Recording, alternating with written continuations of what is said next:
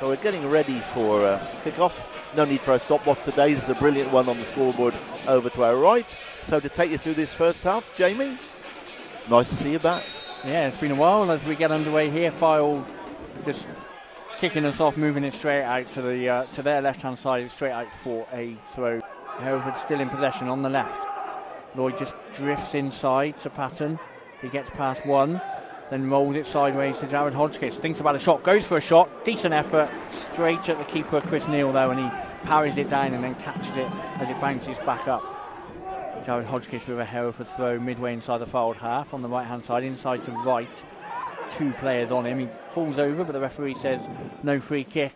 And Fylde now can move forward, and they break forward straight down the centre. Christian Pearce beats him for pace, and it could be a goal here. It is a goal for the home side. Douglas Taylor breaking through.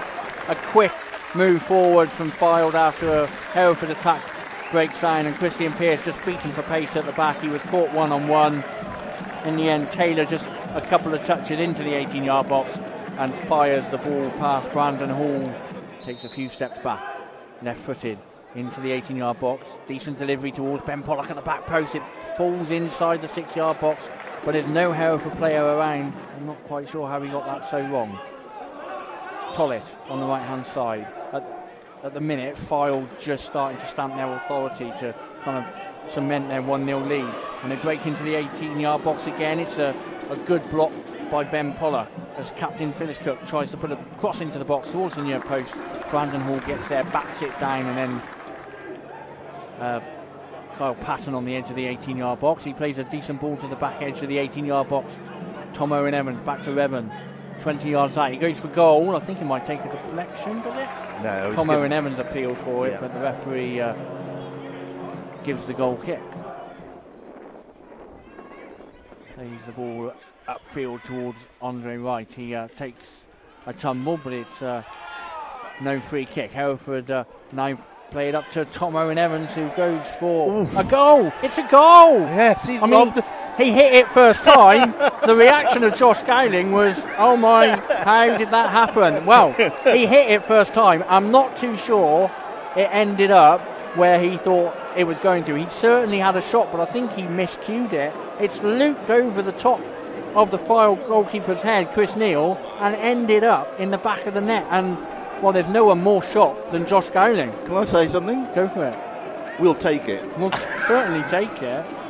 We'll certainly take it. I mean, Keenan Patton, who manages to scoop the ball clear, and he's sliding in again to try and halt a Fylde attack. Inside to Phyllis Kirk, the captain. Out to Horton. Tries to get past. Lloyd sends away a shot. It takes a bounce and goes in the end a good couple of yards wide. Plays the ball back to Chris Neal in goal for Fylde.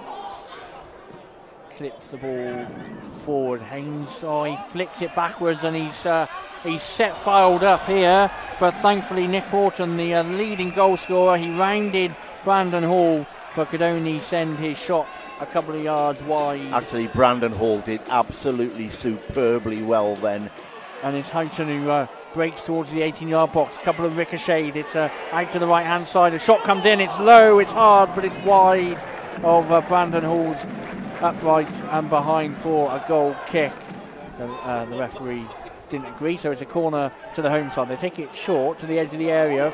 Conlon with a powerful left-footed effort, but it went well high and wide in the end. That was a training ground routine from that corner.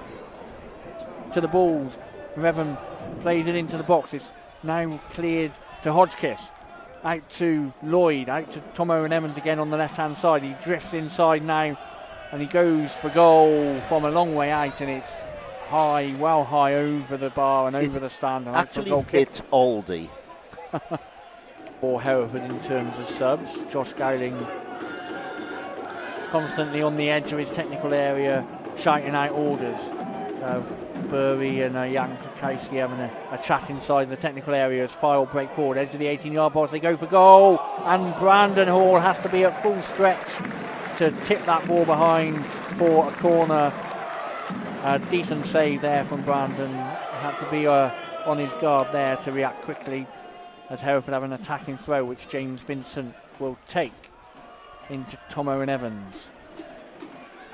Back to McLean. 20 yards out. Goes past his man. Breaks into the 18-yard box now. He needs some help from Tom Owen-Evans now.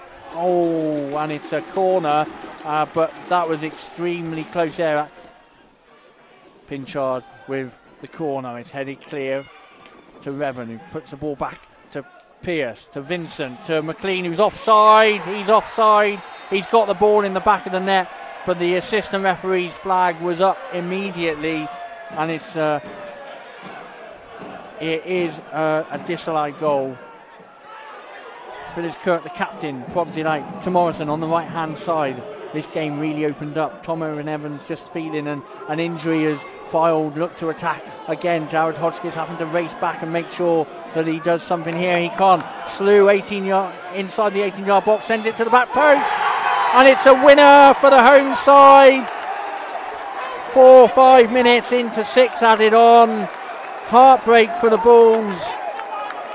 Jared Hodgkins couldn't get to the ball as it was played forward on the Fylde left, and in the end the ball from Slew to the edge of the 6-yard box was just stabbed home.